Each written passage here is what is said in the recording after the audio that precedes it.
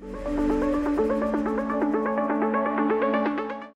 you want to find out what is the best tool to draw process flow diagrams for free? Let me show you drawIO. So drawIO is a set of tools provided by Google that let you draw any kind of diagrams, charts, and so on. So it includes quite a lot of databases and data sets where you can basically use pre-existing forms and shapes to create a flow diagram. Let me show you an example. So to access drawIO, you simply type in drawIO. So it's drawIO, and it gets to your diagrams net. You can download it later on, but you can use it on your browser.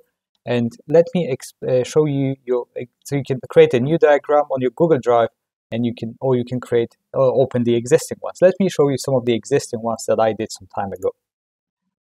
So let me find my methanation model. So my methanation model, it basically shows step-by-step process how you can that's this one, how you can develop flow diagrams from the scratch. Okay, so it includes all the flow, all the process synthesis steps.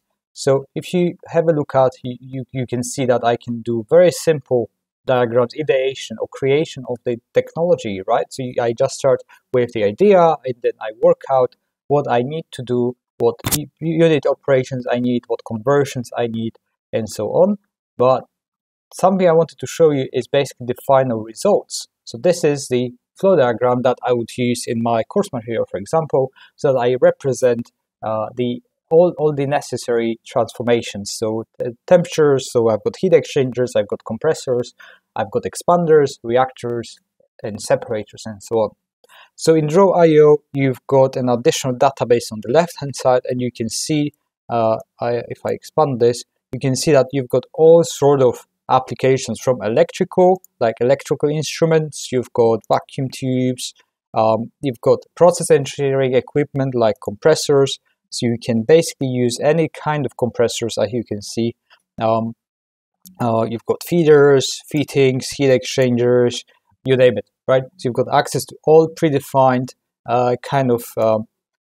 predefined unit operations and drawing of unit operations, and you just basically drag and drop it on the flow diagram, and you can later interconnect them with the pipes, right? So you basically interconnect both, and you can make it look nice, right? It just looks random right now, but I don't want to, for this video to last too long. So basically, you can see that it's a useful tool where you can represent the entire flow diagram in a simple form using pre-existing shapes. And the best thing is, it's free. You can just access it if you've got a Google account. So I hope this will help you making sure that your fantastic research is represented in the nice way and in a beautiful way.